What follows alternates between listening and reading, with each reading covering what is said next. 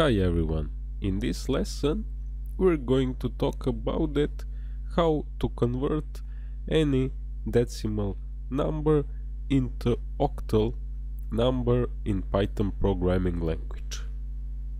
Let's say that we have some integer number, for example 125, and that we want to convert it to the octal number.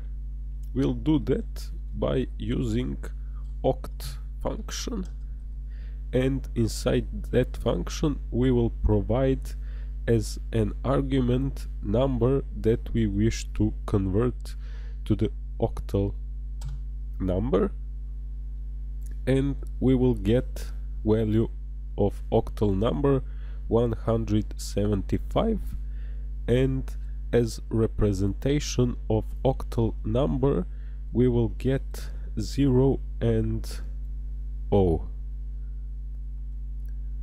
So number 0 and letter O are obviously representation of octal number in Python programming language. Let's check, does it work correct? Let's see if our calculator will give to us the same value if we take decimal number 125 and if we will try to convert it to octal number. So yes, we will get the same result. 125 in decimal number in integer number is same as 175 in octal number.